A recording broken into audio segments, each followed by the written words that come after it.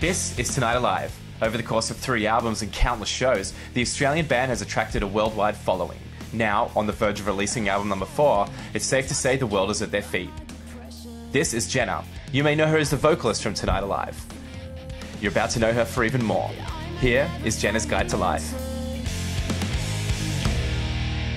It'd be cool to go right back to the genesis of it. I mean, when did this album start taking place? I mean, what were the, let's be corporate about it, what boxes did you want this album to tick when you were in those kind of war room talks? Oh wow, that's a really cool question. Well, it started in the shed at my house. Right. The shed is like a room that's kind of like it would be a guest house or something like that.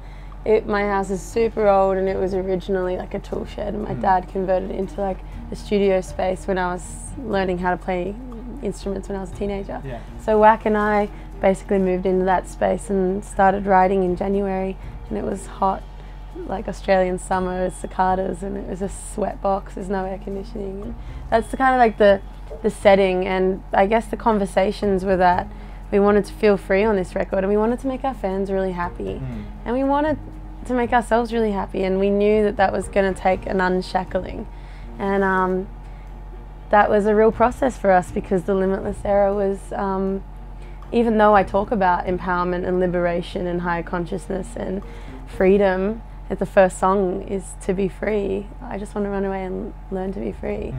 Even though I'm talking about all those themes, it was a kind of a rebuttal to what was actually happening in my life at the time and our lives as a band. So you're in a shed, in a sweaty, hot shed in Australian summer, and you've got the idea to create the album that makes you happy and to make your fans happy. I mean, what does that look like? The choice can be a curse. Right. You know, is it this feeling of like, oh my God, I'm free, I feel liberated, I can do this? Or is it this moment of like, oh crap, how do we do this? Underworld is talking about going to the dark place, going to your shadow self and looking at that person and that version of yourself that was neglected or abandoned or traumatized. And all those things kind of went hand in hand to make a rock record, which I love.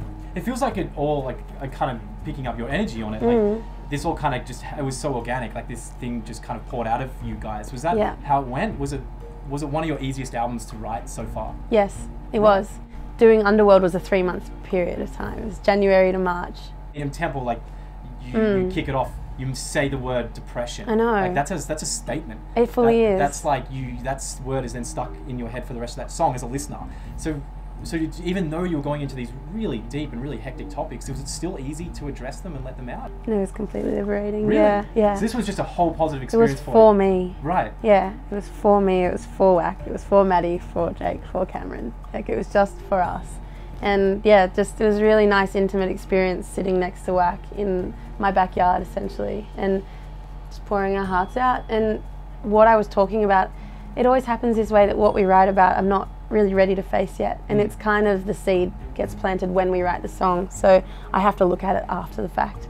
So it's not always the hardest thing to write the song. It's hard listening back to it and going, oh my God, my subconscious is crying out for help right now. Looking for Heaven is a song that I honestly feel like I channeled. I don't think that they're my thoughts. I think they're the words of like an angel or something like that, because it says, wait, don't rush, all is beautiful, and it says, breathe, be still, all is perfect, your needs, they will be met, and stuff like that. And it's like, who am I talking to? Because I think that message was for me, but it's not from me, it's from someone else. So sometimes you write things and you're like, okay, I need to shut up and pay attention, because like something's coming through me. Sometimes your subconscious is onto it.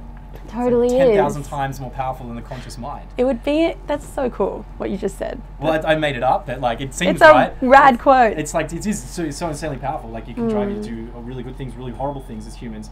So was it almost like, I don't want to say out of body experience, because that's a bit on the nose, but was it almost kind of like that? Was it almost like this, did you have this moment when you were listening back to this music and you know had that thought of just like, oh my God, my band's really great? Did you kind of have that moment when you were listening back to it? I don't know, things like that did happen a lot. There were these strange moments where the songs caught me off guard. And you thought, oh my God, my band's awesome.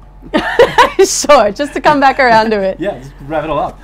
I do think the songs are awesome, and I think we recorded them awesome. I think, yeah, and what does that kind of mean? Maybe the band's awesome. Yeah, I think it all adds up.